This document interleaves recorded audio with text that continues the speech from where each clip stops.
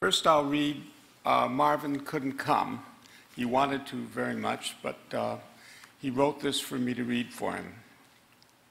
In the fall term of 1950, I arrived as a new graduate student in the mathematics department at Princeton University and shortly fell into the company of senior researchers like John Tukey, Solomon Lefschetz, John von Neumann, and graduate students like John Nash, Martin Shubik, Lloyd Shapley, and John McCarthy, who all became lifelong comrades in life and research.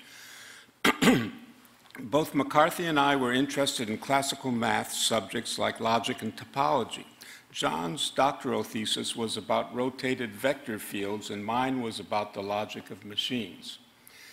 But both of us were mainly concerned with machines, with making machines that could reason and learn.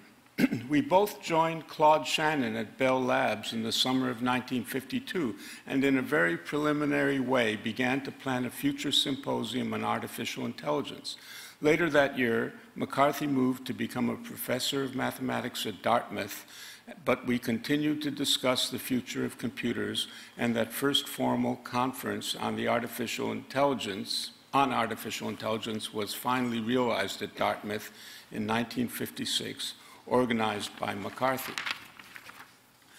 Throughout all this, John and I had both agreed that to make smarter machines would eventually need massive collections of common sense knowledge. However, we had different ideas about representing that knowledge.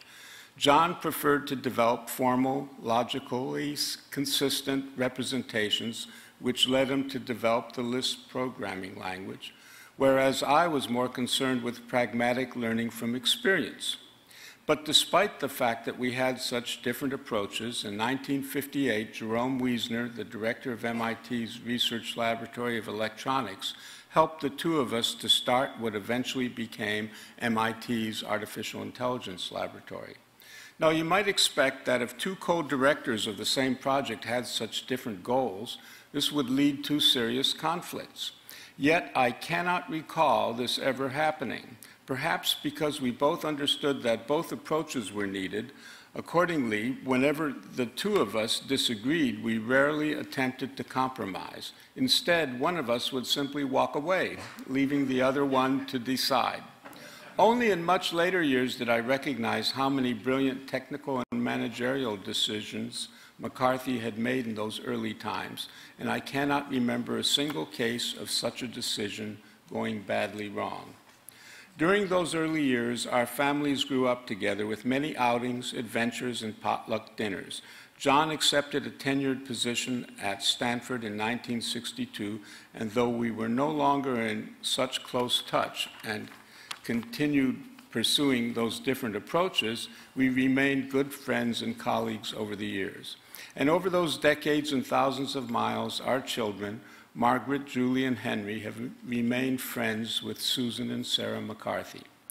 Those who know only John's technical writing might be surprised to learn that he was usually sparkly and cheerful and full of interesting stories and facts and puzzles. While his formal scientific papers tend to be clear and concise, his website shows some very respectable social essays and science fiction stories. I'm so sorry to not be here to honor John, to say these words in person. I really miss John McCarthy, one of my very closest friends and colleagues.